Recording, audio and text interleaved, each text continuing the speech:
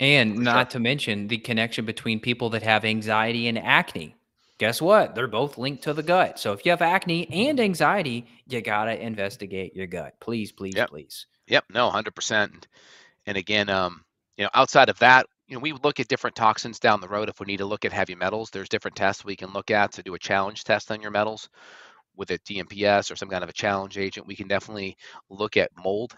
If there's mold in the environment, that's important to look at. And again, if you're in an environment where you feel better leaving that environment, then there could be some mold in there, especially if a history of water damage that was unresolved. Definitely want to get your mold looked at, or just your home looked at too, especially if it's something that the whole family is dealing with. Just get the home looked at to start. It's usually cheaper and more effective out of the gates. Yeah, well said. And heavy metals too. I'm glad you brought that up. Mercury and other heavy metals, they can stimulate the nervous system and cause issues. So if you have a bunch of silver fillings in your mouth, you've got to consider that. May not be your number one smoking gun. Sometimes it is, but heavy metals are a big problem. And even detox too can make people feel too sick. I mean, you and I've seen this many times. Other practitioners that have handled people before they come to us, where they've done something too aggressively with chelation or other detox methods, and then they've ended up worse.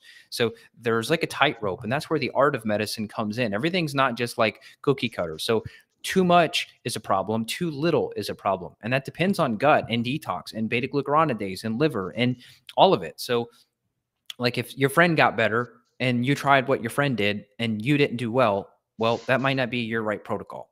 Yep, So, exactly. And then just to kind of highlight the nutrients in compared to talk therapy, uh, Julia Ross is out there. She's like a family therapist person, but she's done a lot of books on amino acids and diet.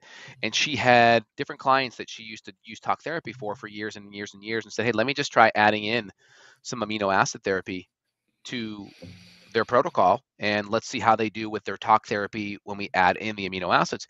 She started to do that, and then these patients would come the next week and they'd be like, "Yeah, I'm just good. I just don't even feel the need to talk about it. I'm over it."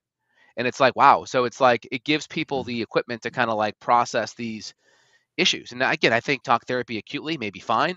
It's just when you're talking about the same thing for years and years and years, you're probably not getting to the root cause, right? This is probably just covering up something else. Now, I think it's better than being on a drug, right? So if it's helpful and you don't need a drug, that's great.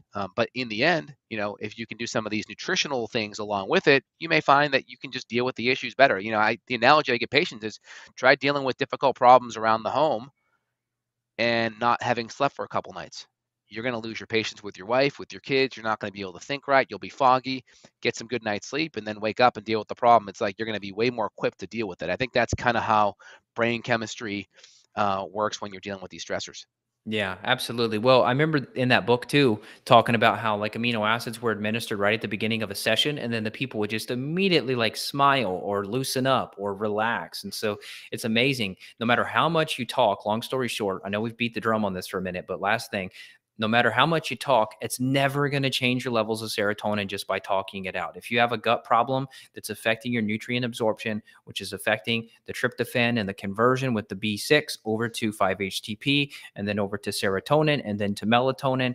So sleep issues too. So skin, sleep, anxiety, they're all connected. Depression, we've already talked about that. This person here is putting a bunch of question marks like they're mad at us. What is the connection between Accutane and Just depression? it's just a Well, side effect. It's a side effect of the drug. it It's could be just a what side it effect. Yeah. yeah, just a side effect of the drug. That's all it is. Yep. Yeah. So certain drugs, are going to have side effects. Ibuprofen can cause ulcers and liver issues, right? Just a drug side effect.